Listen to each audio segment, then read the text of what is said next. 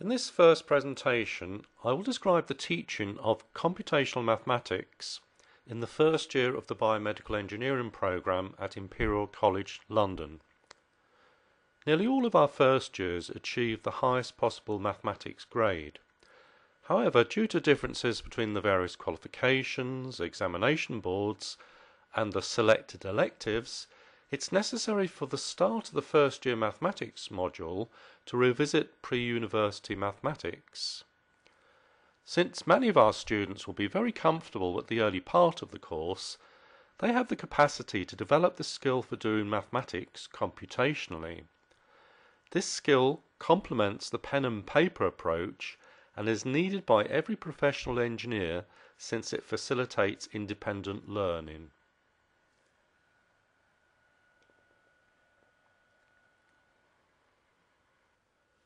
In the first year, there are two terms of mathematics laboratories where students learn how to use MATLAB, firstly to do symbolic algebra and secondly to do numerical mathematics. Approximately half of our students will have taken a pre-university qualification that has allowed the use of a programmable graphical calculator that can do computer algebra.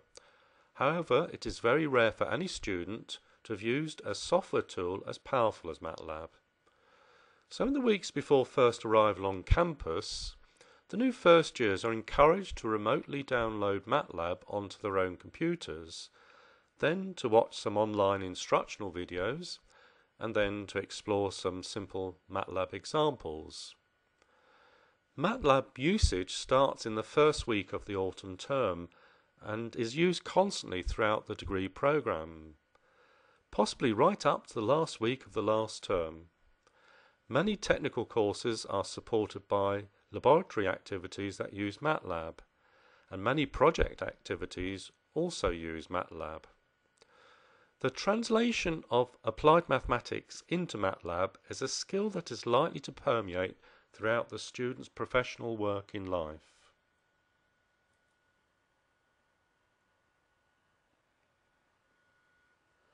The primary aim of the mathematics laboratory is to consolidate understanding of the first year mathematics module. A secondary aim is to provide a platform of knowledge that will be extended and refined in many technical courses where students will be expected to be capable of self-instruction in specific branches of engineering and the associated MATLAB toolbox. From week 1 of the autumn term, students will learn how to use MuPad, which is a visual interface to the symbolic algebra toolbox. In the second term, the focus moves towards traditional numerical activities in MATLAB.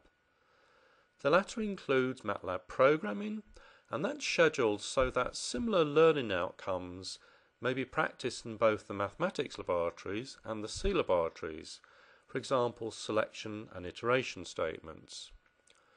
Computational mathematics knowledge is gained from the second term C programming course in combination with the 2 terms of mathematics laboratories.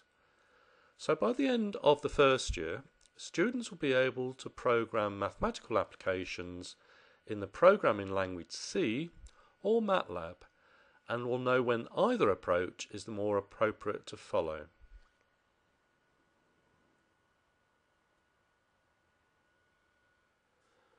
The first year mathematics module is divided into 4 submodules called Alpha, Beta, Gamma and Delta, and each lasts 5 weeks, concluding with an online mastery assessment that must be passed with a mark of at least 80%.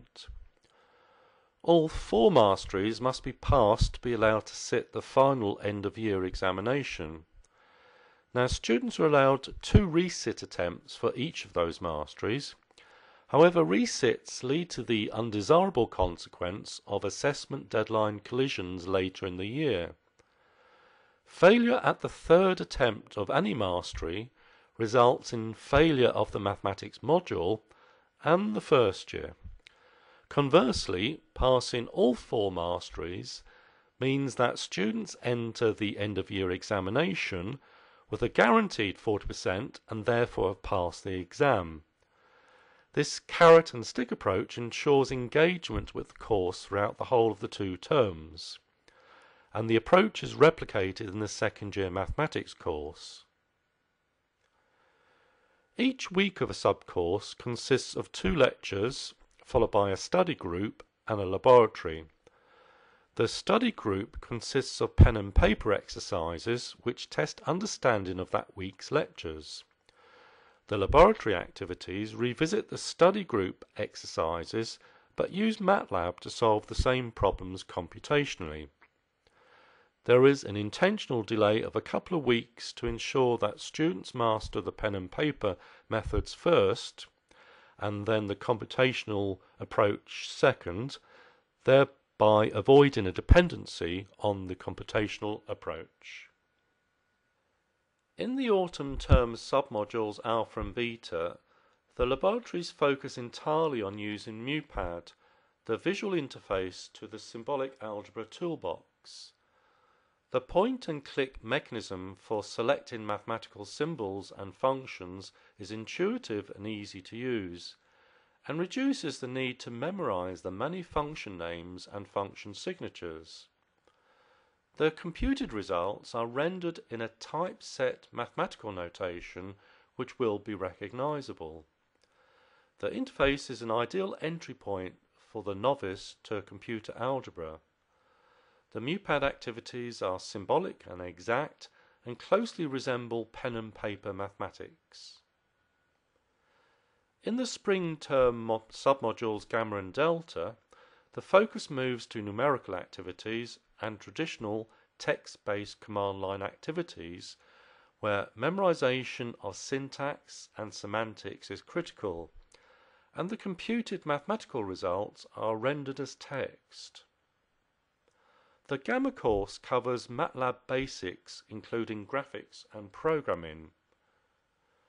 The Delta course covers both numerical and symbolic activities, but the latter are accessed from the textual interface. The mathematics laboratories overlap with the C programming module, which is also in the spring term and is supported by laboratories.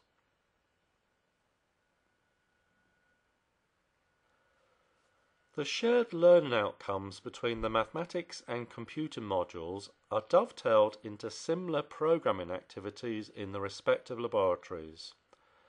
The intention is that programming concepts are reinforced by repetition from 2 different perspectives and from 2 different imperative languages.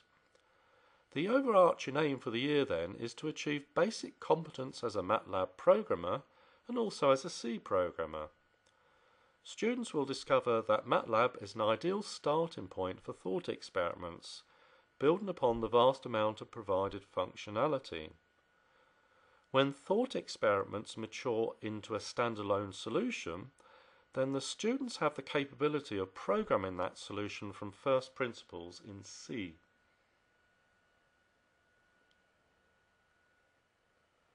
Each mathematics laboratory begins with a short heads-up video which demonstrates new MATLAB knowledge for a particular branch of mathematics. Armed with the new MATLAB knowledge, the students can then explore the main laboratory content.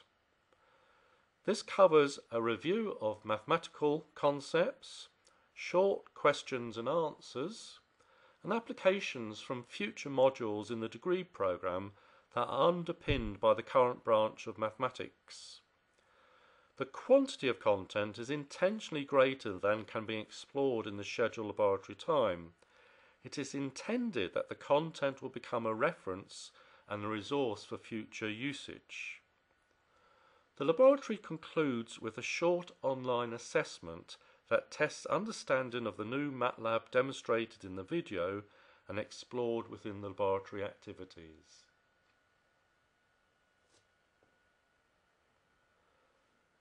The heads-up video demonstration uses the same examples as were used in the study groups a couple of weeks earlier. The video activities are encapsulated within a MuPad document which is called a notebook. The notebook used in the video can be downloaded and used by the students to consolidate their understanding of what they have just heard and seen by repetition and then by exploration of variations on a theme. These publicly viewable videos, which come with a warts and all disclaimer, can be found by typing the text BE1 HMath1 into YouTube.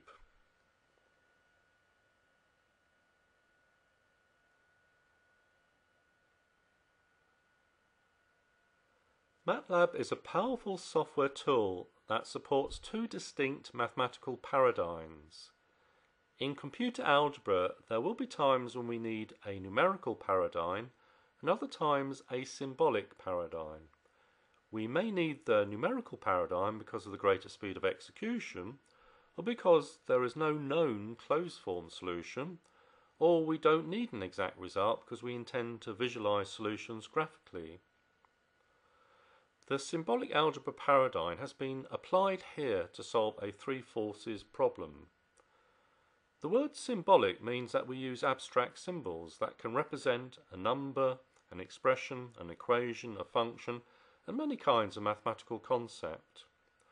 The word algebra implies that the appropriate laws of elementary or linear or complex algebra have been used with the symbols. Therefore, symbolic algebra leads to closed-form solutions. That is, the solution is expressed as a mathematical expression involving a finite number of operations. The second paradigm uses the textual interface for applying numerical methods. Linear algebra is taught in the spring term, and as is shown here, provides an alternative approach to solving the three forces problem, using vectors and matrices populated with the numerical coefficients from a set of simultaneous equations. All the input data and the computed results will then be expressed as floating point approximations of numerical values. The ability to choose between either paradigm is a valuable feature of MATLAB, and it's preferable to mastering two different software tools. For example, ODEs, ordinary differential equations, can often be solved symbolically or numerically. However, there may be occasions when ODEs can only be solved with either one of the two paradigms. For example, it may be that an ODE does not have an antiderivative, or we are starting from experimental data. In the laboratories, second-order ODEs are solved using both paradigms and using both interfaces. Thus, students will learn how to use the symbolic algebra toolbox from both the visual and the textual interface. One of the great strengths of NewPad is its vast array of easy-to-invoke functions that solve complex problems quickly. I call this black box mathematics because we only need to provide valid input to quickly obtain computed results. Generally, we don't care about the method that was applied to obtain the results.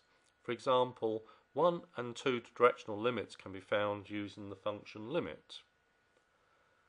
The numerous differentiation methods that must be mastered for pen and paper solutions are underpinned by a single function name called diff.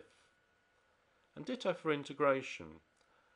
Diverse types of equations and sets of equations can all be solved using a function called solve or desolve.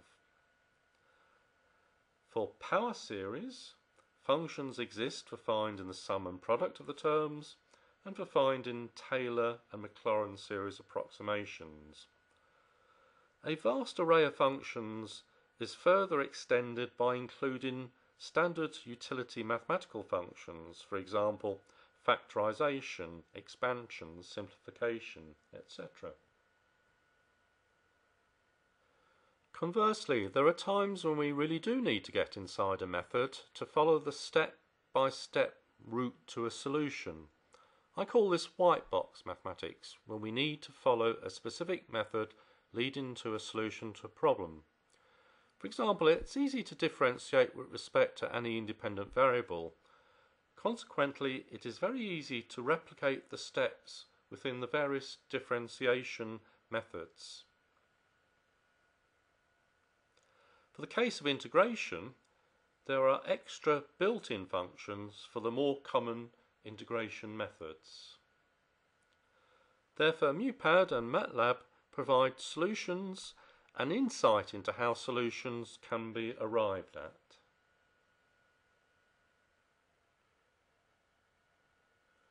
The functions just illustrated can also be logically threaded together and used to perform more lengthy mathematical investigations. I call this Lego mathematics. The example shown here uses fundamental calculus functions in the analysis of a mathematical function in order to find its asymptotes, maximum and minimum, and inflection point.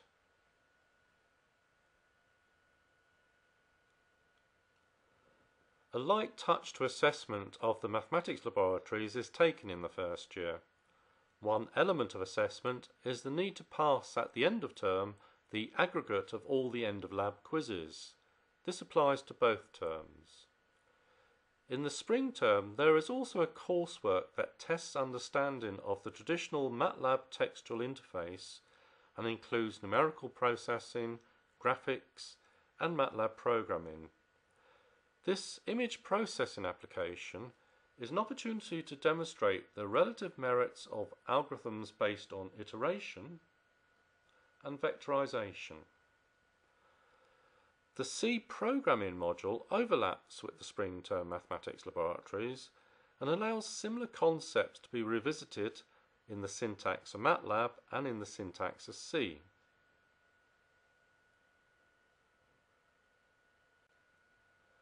As previously stated, the attraction of starting the academic year with the MuPad visual interface is that it is easy and intuitive to use, especially for the novice to computer algebra. However, it also has the very desirable side effect in that it provides an early insight into computing concepts. Even within a point-and-click interface, syntax and semantic issues have to be addressed. In the spring term, when all activities are invoked from a textual interface, students should be better able to cope. For example, constructing a rational equation may involve many levels of bracketing, and that's a skill that is easier to gain when the resultant equation is rendered in typeset mathematics notation.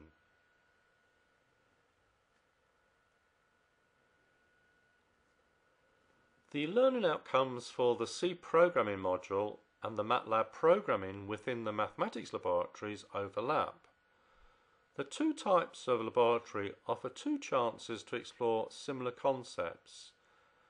The first with a MATLAB interpreter and the second with a C compiler. Thus, the laboratory schedules are designed to consolidate understanding of similar concepts in the same week.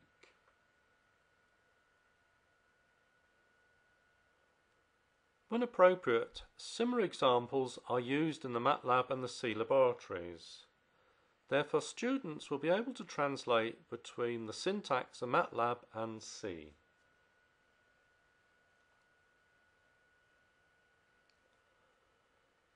This example demonstrates the coding of a power series, firstly in C, then as a MATLAB function.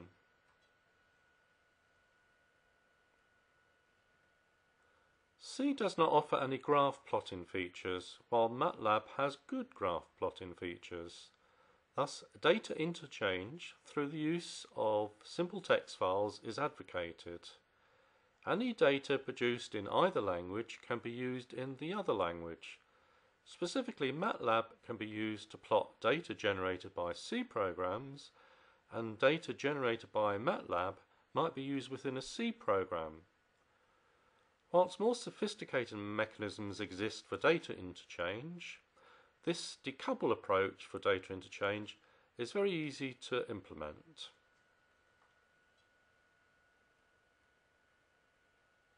The final laboratory for the academic year explores power series, including Taylor, Maclaurin, and Fourier series. The final example in this laboratory provides the heads-up for the first laboratory in the second year signals module. It also provides the heads up for some C syntax not covered in the first year module. Even though the signals concepts will be unfamiliar, the students will be capable of gaining some insight from the MATLAB and C exemplar code provided here.